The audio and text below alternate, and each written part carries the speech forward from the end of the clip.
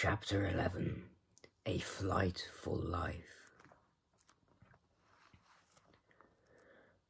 On the morning which followed his interview with the Mormon prophet, John Ferrier went into Salt Lake City, and having found his acquaintance, who was bound for the Nevada mountains, he entrusted him with his message to Jefferson Hope. In it, he told the young man of the imminent danger which threatened them, and how necessary it was that he should return. Having done thus, he felt easier in his mind, and returned home with a lighter heart. As he approached his farm, he was surprised to see a horse hitched to each of the posts of the gate. Still more surprised was he on entering to find two young men in possession of his sitting room. One, with a long, pale face, was leaning back in the rocking chair with his feet cocked up upon the stove. The other, a bull-necked youth with coarse, bloated features, was standing in front of the window with his hands in his pockets, whistling a popular hymn.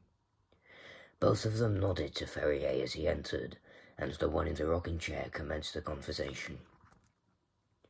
"Maybe you don't know us," he said. "This here is the son of Elder Drebber, and I'm Joseph Stangerson, who travelled with you in the desert when the Lord stretched out his hand and gathered you in the true fold.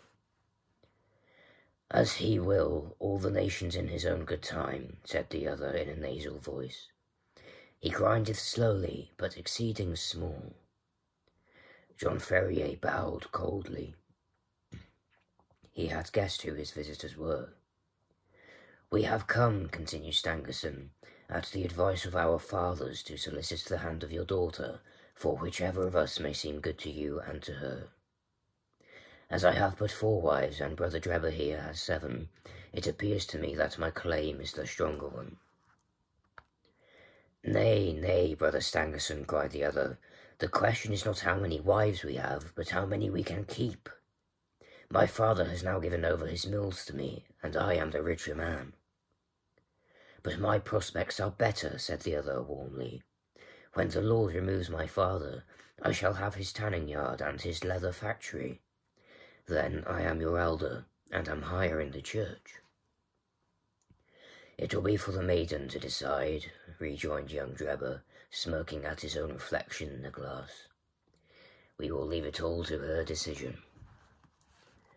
During this dialogue, John Ferrier had stood fuming in the doorway, hardly able to keep his riding whip from the backs of his 2 visitors. "Look here," he said at last, striding up to them.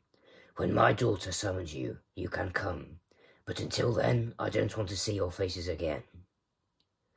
The 2 young Mormons stared at him in amazement.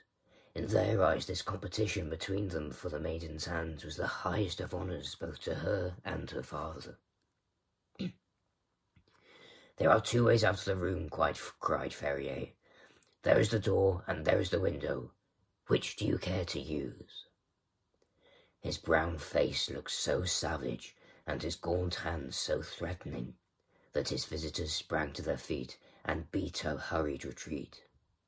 The old farmer followed them to the door. "Let me know when you have settled which it is to be," he said sardonically. "You shall smart for this," Stangerson cried, white with rage. "You have defied the prophet and the council of 4. You shall rue it to the end of your days." "The hand of the Lord shall be heavy upon you," cried young Drebber. "He will arise and smite you." "Then I'll start the smiting," exclaimed Ferrier furiously, and would have rushed upstairs for his gun, had not Lucy seized him by the arm and restrained him. Before he could escape from her, the clatter of horses' hoofs told him that they were beyond his reach. "The young canting rascals!" he exclaimed, wiping the perspiration from his forehead. "I would sooner see you in your grave, my girl, than the wife of either of them." "And so should I, father," she answered with spirit, "but Jefferson will soon be here." "Yes, it will not be long before he comes. The sooner the better, for we do not know what their next move may be." It was indeed high time that someone capable of giving advice and help should come to the aid of the sturdy old farmer and his adopted daughter. In the whole history of the settlement, there had never been such a case of rank disobedience to the authority of the elders. If minor errors were punished so sternly, what would be the fate of this arch-rebel? Ferrier knew that his wealth and position would be of no avail to him. Others as well known and as rich as himself had been spirited away before now, and their goods given over to the church. He was a brave man, but he trembled at the vague, shadowy terrors which hung over him. Any known danger he could face with a firm lip, but this suspense was unnerving. He concealed his fears from his daughter, however, and affected to make light of the whole matter, though she, with the keen eye of love, saw plainly that he was ill at ease. He expected that he would receive some message or remonstrance from Young as to his conduct, and he was not mistaken, though it came in an unlooked-for manner. Upon rising next morning, he found to his surprise a small square of paper pinned onto the coverlet of his bed just over his chest. On it was printed in bold, straggling letters, 29 days are given you for amendment, and then... The dash was more fear-inspiring than any threat could have been. How this warning came into his room puzzled John Ferrier sorely, for his servants slept in an outhouse, and the doors and windows had all been secured. He crumpled up the paper and said nothing to his daughter, but the incident struck a chill into his heart. The 29 days were evidently the balance of the month which Young had promised. What strength or courage could avail against an enemy armed with such mysterious powers? The hand which fastened that pin might have struck him to the heart, and he could never have known who had slain him. Still more shaken was he next morning. They had sat down to their breakfast, when Lucy, with a cry of surprise, pointed upwards. In the centre of the ceiling was scrawled, with a burned stick apparently, the number 28. To his daughter it was unintelligible, and he did not enlighten her. That night he sat up with his gun and kept watch and ward. He saw and he heard nothing, and yet in the morning a great 27 had been painted upon the outside of his door. Thus day followed day, and as sure as morning came he found that his unseen enemies had kept their register, and had marked up in some conspicuous position how many days were still left to him out of the month of grace. Sometimes the fatal numbers appeared upon the walls, sometimes upon the floors. Occasionally they were on the small placards stuck upon the garden gate or the railings. With all his vigilance, John Ferrier could not discover whence these daily warnings proceeded. A horror which was almost superstitious came upon him at the sight of them. He became haggard and restless, and his eyes had the troubled look of some hunted creature. He had but one hope in life now, and that was for the arrival of the young hunter from Nevada. 20 had changed to 15, and 15 to 10, but there was no news of the absentee. One by one the numbers dwindled down, and still there came no sign of him. Whenever a horseman clattered down the road, or a driver shouted at his team, the old farmer hurried to the gate, thinking that help had arrived at last. At last, when he saw 5 give way to 4, and that again to 3, he lost heart and abandoned all hope of escape. Single-handed, and with his limited knowledge of the mountains which surrounded the settlement, he knew that he was powerless. The more frequented roads were strictly watched and guarded, and none could pass along them without an order from the council. Turn which way he would, there appeared to be no avoiding the blow which hung over him, yet the old man never wavered in his resolution to part with life itself before he consented to what he regarded as his daughter's dishonour. He was sitting alone one evening, pondering deeply over his troubles, and searching vainly for some way out of them. That morning had shown the figure 2 upon the wall of his house, and the next day would be the last of the allotted time. What was to happen then? All manner of vague and terrible fancies filled his imagination. And his daughter, what was to become of her after he was gone? Was there no escape from the invisible network which was drawn all round them? He sank his head upon the table and sobbed at the thought of his own impotence. What was that?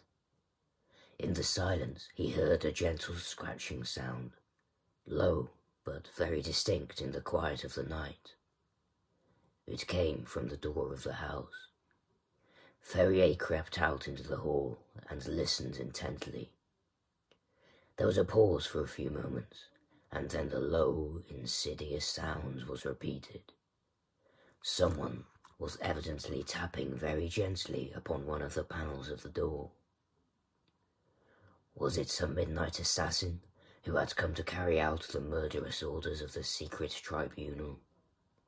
Or was it some agent who was marking up that the last day of grace had arrived?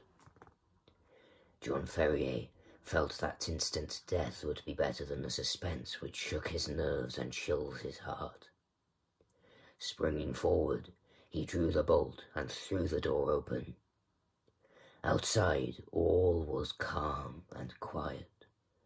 The night was fine, and the stars were twinkling brightly overhead. The little front garden lay before the farmer's eyes, bounded by the fence and gate. But neither there nor on the road was any human being to be seen. With a sigh of relief, Ferrier looked to the right and to the left, until, happening to glance straight down at his own feet, he saw to his astonishment a man lying flat upon his face upon the ground, with arms and legs all asprawl. So unnerved was he at the sight that he leaned up against the wall with his hand to his throat to stifle his inclination to call out. His first thought was that the prostrate figure was that of some wounded or dying man. But as he watched it, he saw it writhe along the ground and into the hall with the rapidity and noiselessness of a serpent. Once within the house, the man sprang to his feet, closed the door, and revealed to the astonished farmer the fierce face and resolute expression of Jefferson Hope. "Good God!" gasped John Ferrier. "How you scared me! Whatever made you come in like that?" "Give me food," the other said hoarsely. "I have had no time for bite or sup for 48 hours." He flung himself upon the cold meat and bread which was still lying upon the table from his host's supper, and devoured them voraciously. "Does Lucy bear up well?" he asked, when he had satisfied his hunger. "Yes, she does not know of the danger," her father answered. "That is well. The house is watched on every side. That is why I crawled my way up to it. They may be darned sharp, but they're not quite sharp enough to catch a washoe hunter." John Ferrier felt a different man now that he realized that he had a devoted ally. He seized the young man's leathery hand and wrung it cordially. "You're a man to be proud of," he said. "There are not many who would come to share our danger and our troubles." "You've hit it there, Pard," the young hunter answered. "I have a respect for you, but if you were alone in this business, I'd think twice before I put my head into such a hornet's nest. It's Lucy that brings me here, and before harm comes on her, I guess there will be one less of the Hope family in Utah." "What are we to do?" "Tomorrow is your last day, and unless you act tonight, you are lost. I have a mule and 2 horses waiting in the Eagle Ravine. How much money have you?" $2,000 in gold and 5 in notes." "That will do. I have as much more to add to it. We must push for Carson City through the mountains. You had best wake Lucy. It is as well that the servants do not sleep in the house." While Ferrier was absent, preparing his daughter for the approaching journey, Jefferson Hope packed all the eatables that he could find into a small parcel, and filled a stoneware jar with water, for he knew by experience that the mountain wells were few and far between. He had hardly completed his arrangements before the farmer returned with his daughter, all dressed and ready for a start. The greeting between the lovers was warm but brief, for minutes were precious, and there was much to be done. "We must make our start at once," said Jefferson Hope, speaking in a low but resolute voice, like one who realizes the greatness of the peril, but has steeled his heart to meet it. "The front and back entrances are watched, but with caution we may get away through the side window and across the fields. Once on the road, we are only 2 miles from the ravine, where the horses are waiting. By daybreak, we should be halfway through the mountains." "What if we are stopped?" asked Ferrier. Hope slapped the revolver, butt which protruded from the front of his tunic. "If they are too many for us, we shall take 2 or 3 of them with us," he said with a sinister smile. The lights inside the house had all been extinguished, and from the darkened window Ferrier peered over the fields which had been his own, and which he was now about to abandon forever. He had long nerved himself to the sacrifice, however, and the thought of the honour and happiness of his daughter outweighed any regret at his ruined fortunes. All looked so peaceful and happy. The rustling trees and the broad, silent stretch of grainland, that it was so difficult to realize that the spirit of murder lurked through it all. Yet the white face and set expression of the young hunter showed that in his approach to the house he had seen enough to satisfy him upon that head. Ferrier carried the bag of gold and notes. Jefferson Hope had the scantry provisions and water, while Lucy had a small bundle containing a few of her more valued possessions. Opening the window very slowly and carefully, they waited until a dark cloud had somewhat obscured the light, and then one by one passed through into the little garden. With bated breath and crouching low, they stumbled across it and gained the shelter of the hedge, which they skirted until they came to the gap which opened into the cornfield. They had just reached this point when the young man seized his 2 companions and dragged them down into the shadow, where they lay silent and trembling. It is as well that his prairie training had given Jefferson Hope the ears of a lynx.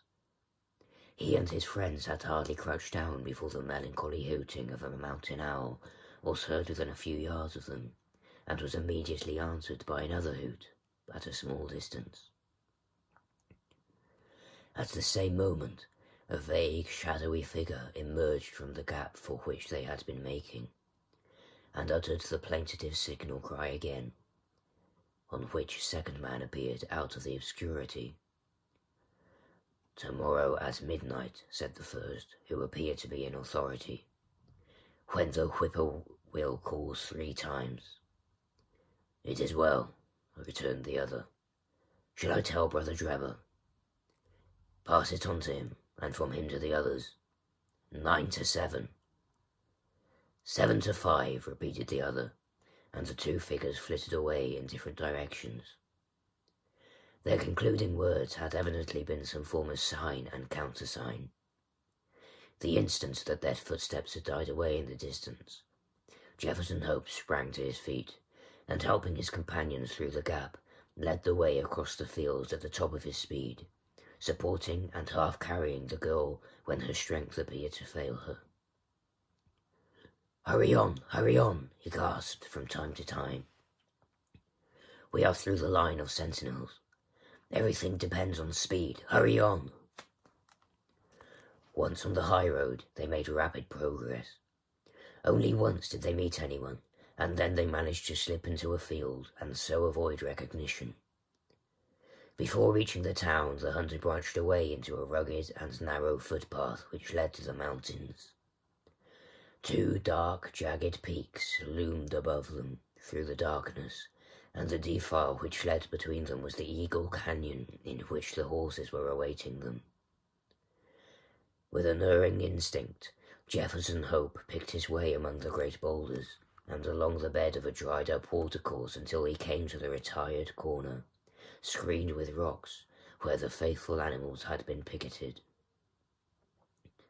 The girl was placed upon the mule, and old Ferrier upon one of the horses, with his money bag, while Jefferson Hope led the other along the precipitous and dangerous path. It was a bewildering route for anyone who was not accustomed to face nature in her wildest moods. On the one side, a great crag towered up 1,000 feet or more, black, stern and menacing, with long basaltic columns upon its rugged surface like the ribs of some petrified monster. On the other hand, a wild chaos of boulders and debris made all advance impossible. Between the two ran the irregular track, so narrow in places that they had to travel in Indian file, and so rough that only practised riders could have traversed it at all. Yet, in spite of all dangers and difficulties, the hearts of the fugitives were light within them, for every step increased the distance between them and the terrible despotism of which they were flying. They soon had a proof, however, that they were still within the jurisdiction of the saints. They had reached the very wildest and most desolate portion of the pass when the girl gave a startled cry and pointed upwards. On a rock which overlooked the track, showing out dark and plain against the sky, there stood a solitary sentinel. He saw them as soon as they perceived him, and his military challenge of "Who goes there?" ran through the silent ravine. "Travellers for Nevada," said Jefferson Hope, with his hand upon the rifle which hung by his saddle. They could see the lonely watcher fingering his gun and peering down at them, as if dissatisfied at their reply. "By whose permission?" he asked. "The Holy Four," answered Ferrier. His Mormon experiences had taught him that that was the highest authority to which he could refer. 9 to 7, cried the sentinel. 7 to 5, returned Jefferson Hope promptly, remembering the countersign which he had learned in the garden. "Pass, and the Lord go with you," said the voice from above. Beyond his post the path broadened out, and the horses were able to break into a trot. Looking back, they could see the solitary watcher leaning upon his gun, and knew that they had passed the outlying post of the chosen people, and that freedom lay before them.